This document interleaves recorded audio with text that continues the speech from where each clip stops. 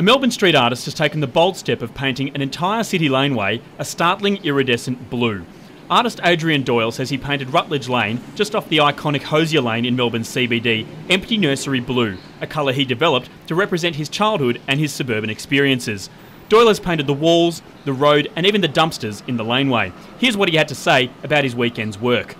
What up, I'm Doyle and we're down here at Rutledge Lane, which I painted empty nursery blue. It's caused a fair bit of controversy because I've gone over years of history of graffiti, but the laneway was trashed and basically it's a new blank canvas, and I use empty nursery blue to represent my past. The stains of time will fade but they'll never disappear, and no matter where I am, this colour will always represent where I'm from. And I'm from Frankston, represent dudes, and this laneway is next level. Bring the concept back into the streets, man.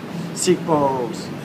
However, the canvas didn't stay blank for long. Street artists were at work on the starkly coloured walls within 20 minutes of completion. Tom Andronis for 3AW Breakfast.